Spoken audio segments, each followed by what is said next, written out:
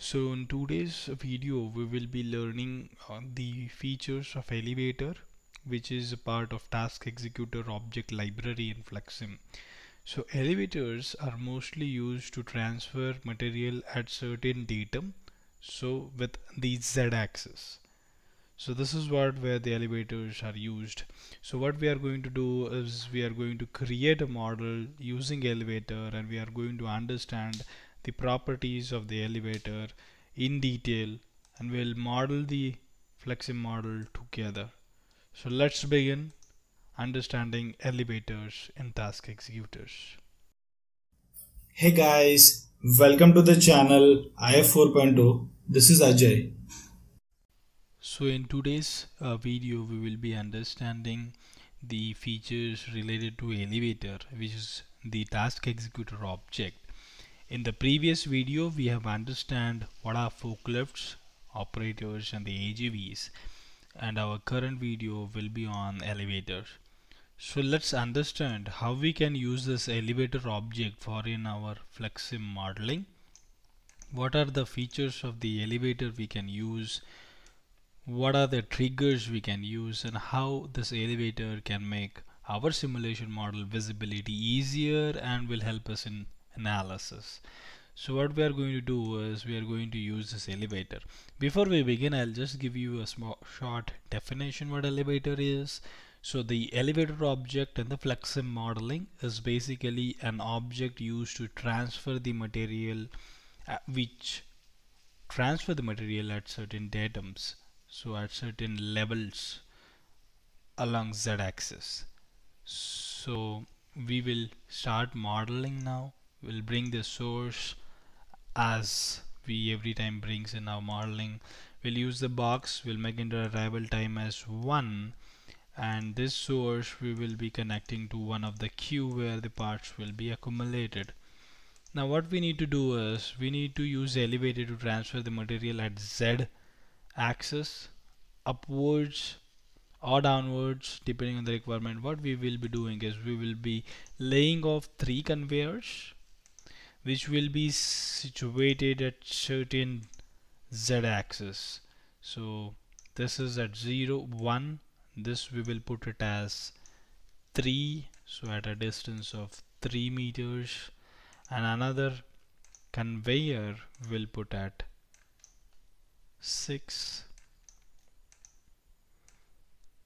and another conveyor at say 8. So we have 8 different z-axes, that is we are having 4 different z-axes for this 4 different conveyors. We'll go into the top view and we'll align this. We'll make this perspective projection off, and we'll make all these conveyors onto alignment. Yes, it's done. Now what we are going to do is we are going to connect it to the queues. So what I'll do is I'll connect all the output from the conveyor to one of the single queue. So this is the connection made. Now what we will do is this Q1 will supply the material to all these conveyors situated at different z-axes via elevator. So what I have done is I have center connected elevator to this queue, and what I'll do is I'll use transport. Now in the elevator we'll go for the elevator properties. Statistics as it is, we have it for all another task executors same.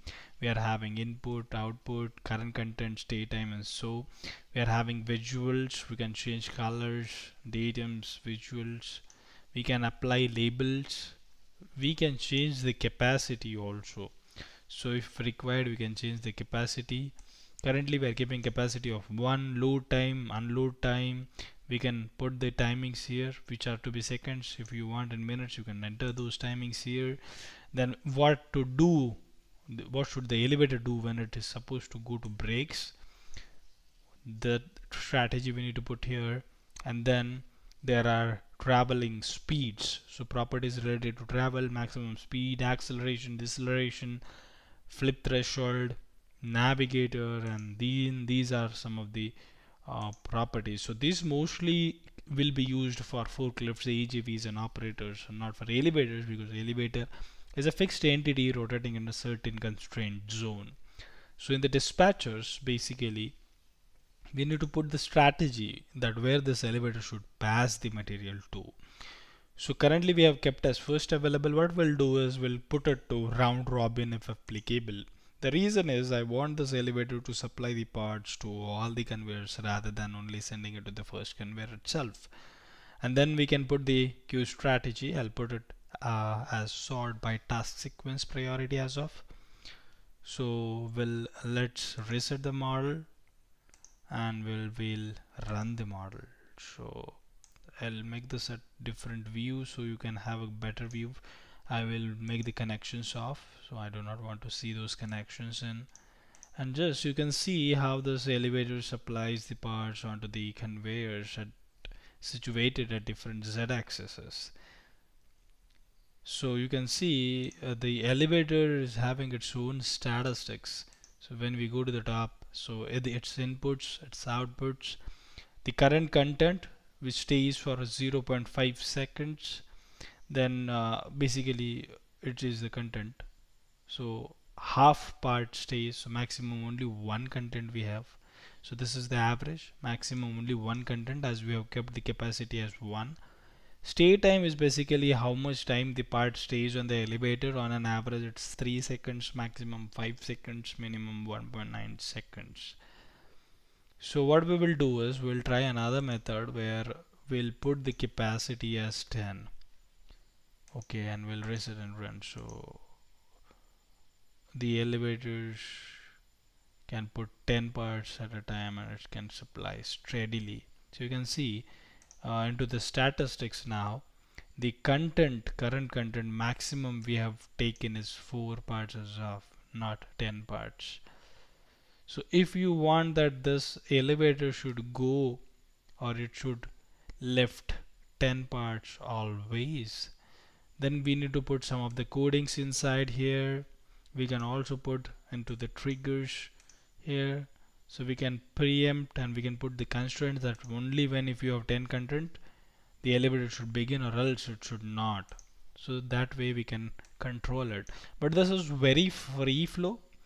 You can put the capacity here, it will go on accordingly, but it depends on first available basis. So you can see here it is not taking 10 parts, it is only taking 4 parts because it has to supply 4 at a time. So the output is 4, that's the reason the elevator picks only 4 parts at maximum. So I'll reset this and I will check what it does if we are going to perform a batching of 10. We'll reset and we'll run. So it will not flush the parts unless it has 10 parts. So we'll check now, the elevator still has the maximum capacity of 4. So basically the elevator loads only that much part which it needs to, like, it is equal to the output ports. So it has the output ports of 4, so it is having a maximum content carrying capacity as 4. It is not taking parts more than 4.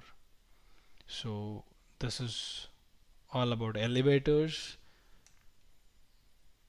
Here there are different triggers which we can use: on drop, pre-reset, stop, exit, entry, onload, unload. It depends on how is the requirement of it. So you can see how it looks. The basically the movement of the elevator is very soft, modeling looks awesome, and the logic which we have prepared is running well. So this is where elevator is used to transfer the material at the datum of z axis. So you can see how it looks. So if you haven't subscribed to our channel, please like, share and subscribe to our channel to get more informative videos on Flexsim simulation modeling. Thank you. We'll meet into the next video, which will be bringing up for robot into the task executor Flexsim objects. Till then, thank you. Bye bye. Take care.